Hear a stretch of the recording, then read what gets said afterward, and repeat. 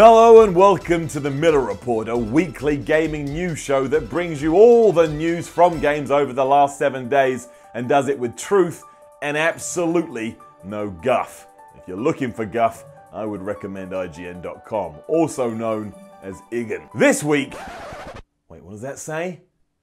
You have got to be chuffing kidding me. You serious? You want me to report on this? Are you kidding me? On a serious news show, you think this is what we should be giving back to the masses? Also, what the hell is wrong with people? Why are these even words written down?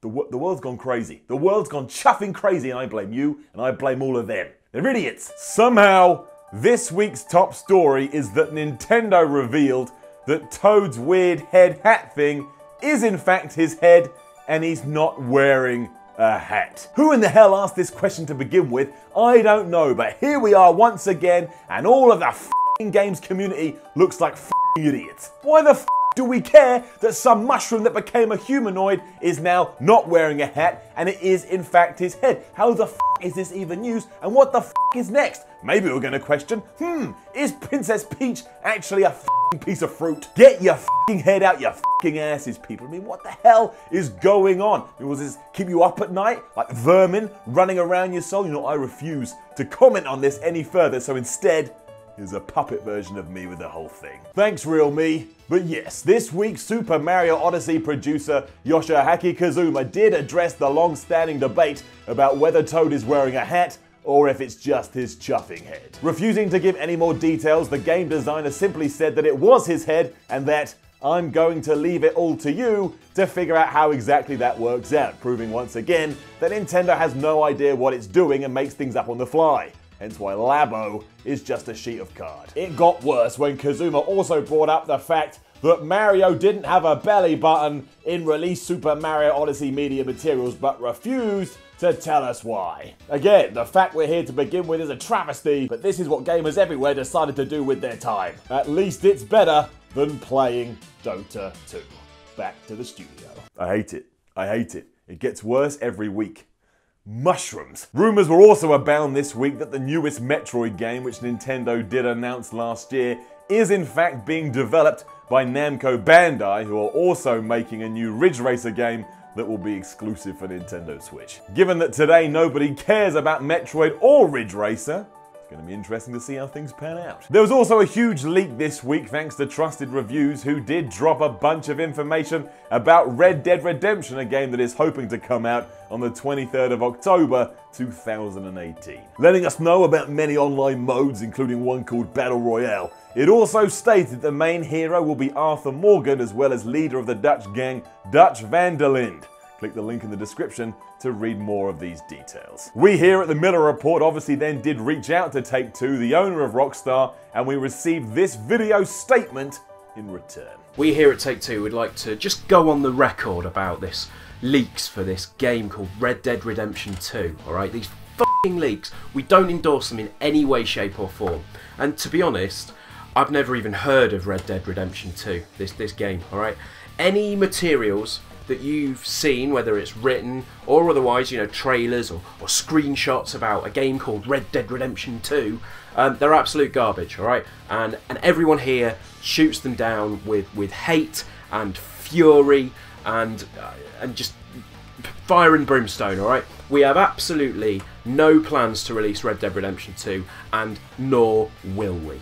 In fact, from this day forth, if anyone even says the words Red Dead Redemption 2, I'll f***ing kill them. Shut the f*** up. And don't go bitching in the comments about, oh, it's Red Dead 3, it's Red Dead 2, alright? Shut the f*** up. I like that guy. Straight to the point, direct. Good for him. Sad news this week as mumblings appeared hinting that Sumo Digital is in fact thinking about releasing a new Sonic and Sega All-Stars racing game, despite the first one being absolutely terrible. Of course, if they were to do this, it's more than likely just to silence nerds on the internet. Because of course, if they do make this, they will buy themselves a couple of weeks before these idiots return to Twitter to moan about the fact Sonic isn't the right shade of blue. Then they'll implode when they see Captain America's new shield. If you're not familiar with the Sonic franchise, here are the best games in the series to date. Alright, move on! Nothing to see here! Please disperse! Nothing to to see here. Our final piece this week comes in the form of whether or not games are art. With the re-release of Shadow of the Colossus on PS4, gamers and critics the world over have continued to splurge their pants, all the while trying to justify why a game where you go around and just stab monsters in the head should be known as beautiful. The condition, known as "shut up you self-absorbed prick," has been dominating the industry for years and always rears its head when something like Shadow of the Colossus is released, or a minimalist indie title. The game in question doesn't even have to be particularly well made. If the main character is a silhouette and sad music plays in the background, "shut up you self-absorbed prick" will usually rear its head. How do you think Braid did so well? We allowed senior reporter Gerald Winesworth to play all of these games in one go, and he sent us this special report. Hello, my name is Gerald Winesworth. When we come to see the After playing all these games these last few weeks, I can tell you this. Games are not art. Games are games. And art is art. This is why games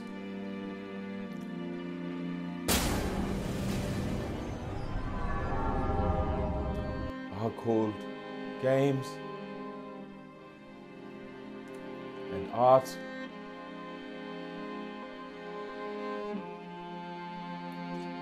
called art.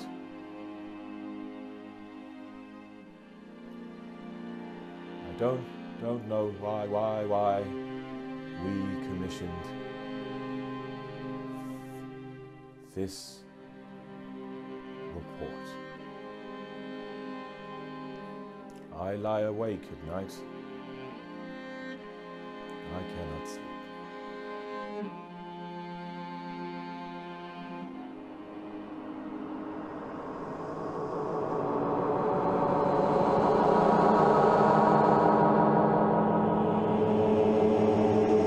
Back to the studio.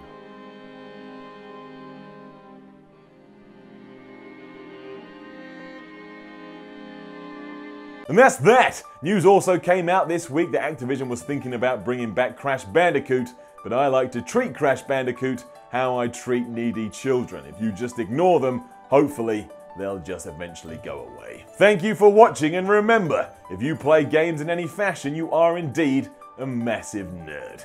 I'll see you next week. All of these videos are made possible thanks to patreon.com/SimonMiller316, so please click the link in the description or on the screen to pledge what you can. You can also buy this t-shirt again. Link in the description. Like, share and subscribe. Leave a comment. I'll see you next week.